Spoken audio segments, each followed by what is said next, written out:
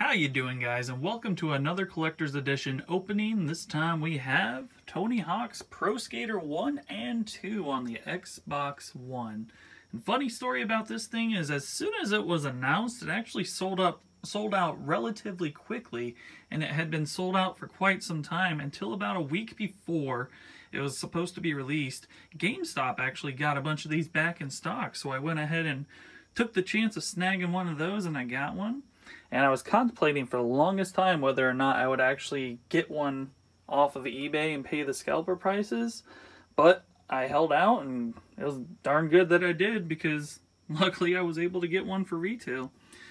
This right here retailed for $99.99, and it comes with the game, the deluxe content, and then obviously you can see right there an actual Tony Hawk skateboard. Now, since I did get this from GameStop, I did get the pre-order bonus, which was this little fingerboard thing, which, if you remember, these things are basically, what, I don't even, Tech Deck? Is that what used to make these? I don't know. But pretty cool little bonus to have with it. I don't plan on opening that, but definitely nifty to get free stuff, like pre-order bonuses when you pre-order a game that you wanted anyways. So without further ado, let's go ahead and open up this bad boy. Before we actually open up the box and take a look, I am going to take a look at the back real quick, just to give you a quick little glimpse of what you're looking at in the back here. Looks like it does have that digital deluxe edition content, as I stated before. Now, I did actually already open this up. I didn't spend too much time looking at the board itself. I just really wanted to get the game installed and played. But Tony Hawk's Pro Skater 1 and 2 is actually one of my most nostalgic games. I grew up with the Nintendo 64, and sure enough, I did play through Tony Hawk 1 and 2, and I was actually pretty good at it. So that's what the disc looks like itself, and then the digital deluxe code, which is on the back of that.